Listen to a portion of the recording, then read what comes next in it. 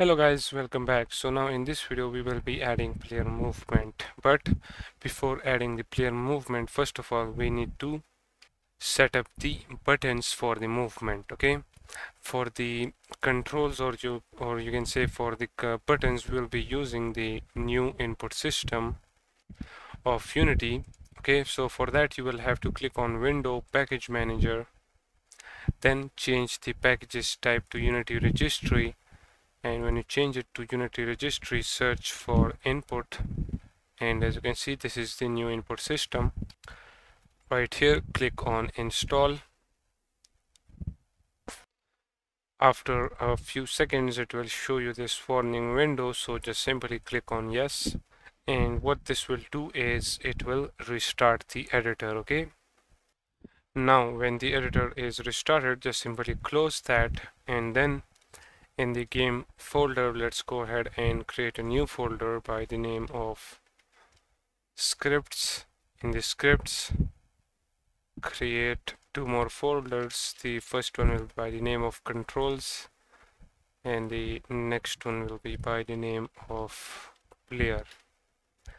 Alright, in the player, create a C# script by the name of input manager.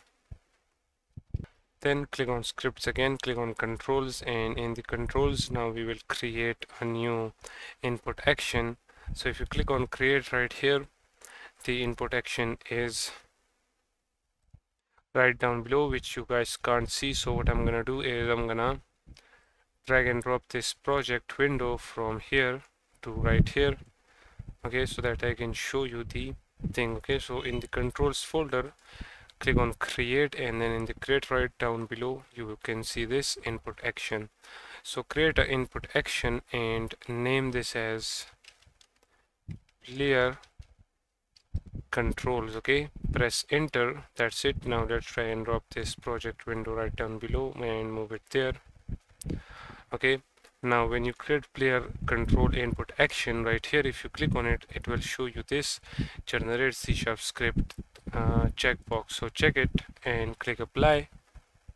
When you do that, it will create this C# script as well. Okay, so now let's go ahead and set up the buttons. So if you double click on the input action which we just created, it will show you this window. Okay, if you double click on that, and now in here we are ready to create our input buttons. Okay, so first of all we will have to create a action map. So click on plus sign, let's name this as player movement. When we create that, in the actions we have this new action, so let's rename it to movement, change the action type to pass through, and change the control type to vector 2. And then if you open this up, in here we have this binding which we will be deleted, and then click on plus sign again and select this second option, add up down left right composite. When you add that, it will create this composite. So you can name this as WASD, because using the WASD keys we will be controlling our movement. Now for the up, we will select the W key of the keyboard. So just type W, and when you type W, it will show you this option which is W keyboard. Okay, so select that. Alright, for the down, we will be selecting the S key, so type S. Right here the search box is not showing, but just type S in there and select the S keyboard option, okay, in there. Then for the left we will select the A key of the keyboard, so A keyboard. For the right we will use the D keyboard key. Okay, so now we will be able to control our movement, the player movement, using the WASD keys of the keyboard. And for example, if you want that your game can be run on some other platforms, for example Xbox or PS, then for that I will show you, you can also add the movement inputs for the controller. For that, create another up, down, left, right composite. This time name this as a left stick, and the reason I am naming this as left stick because in most of the games the movement is controlled by the left stick. Okay, so for moving forward or up we will use the left stick up, so type left stick slash up. Okay, select this gamepad. Okay, not Android gamepad, iOS gamepad or any other, just select this left stick up gamepad. Okay, for the down search for left sticks slash down gamepad. For the left it will be left stick slash left gamepad. For the right it is left stick slash right gamepad.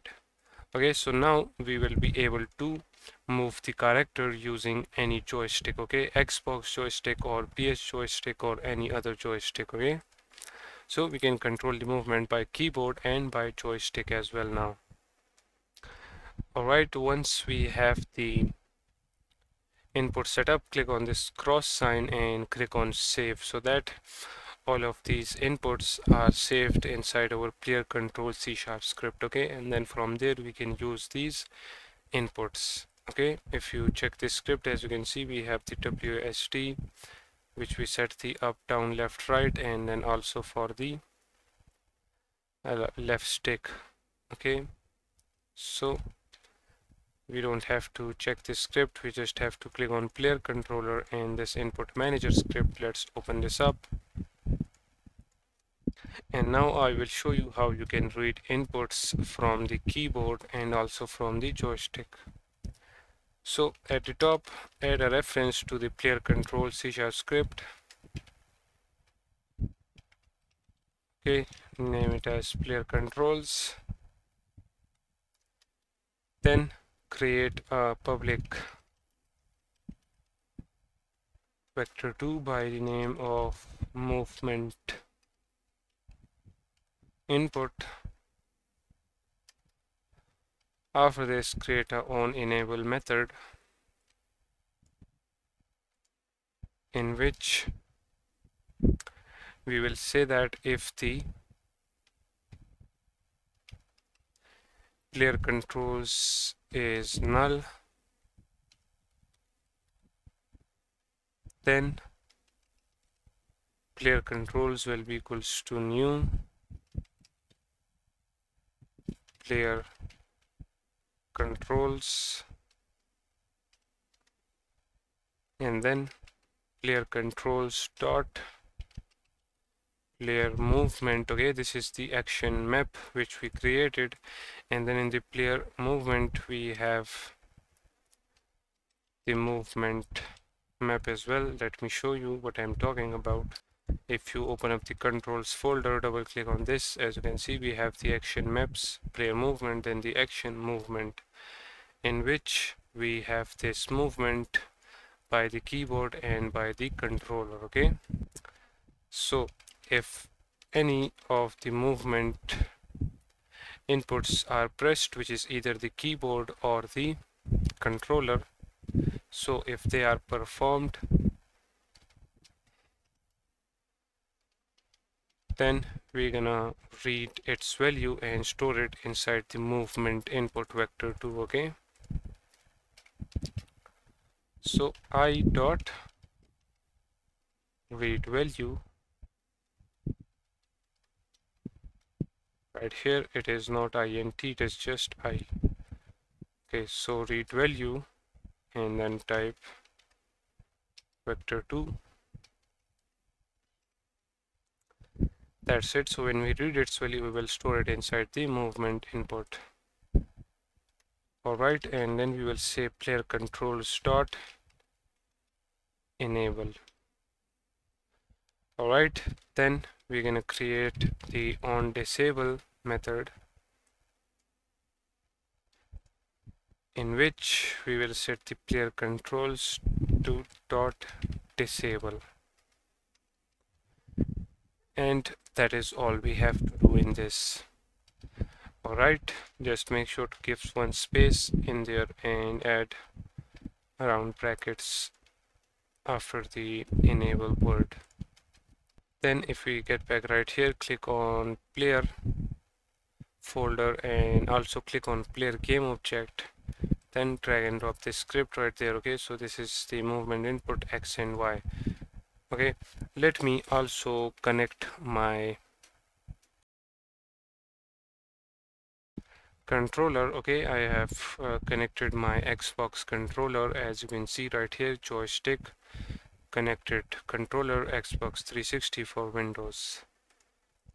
Alright, so now let's first of all test our movement input using the keyboard and then using the controller. Okay, for now the player will not move, but it will just read the input movement. So now if I press W, as you can see, Y becomes 1, and if I press S, Y becomes -1. If I press A, X become -1, and if I press D, X become 1. Okay, and now if I pick up my controller, as you can see, when I move the joystick forward, it is 1. If I move the joystick backward or in the downward direction, it is -1, and then left, and then this is right. Okay, and as you can see, when I rotate it 360, you can notice the values changing according to that. Okay, so it means that the controller is working perfectly fine. You can also test this using your own controller keyboard and also your PS4 or PS5 controller as well. Whatever controller you have, it will work on all of the controllers. Alright, so now once this is done, in the next video we will add the player movement using these inputs.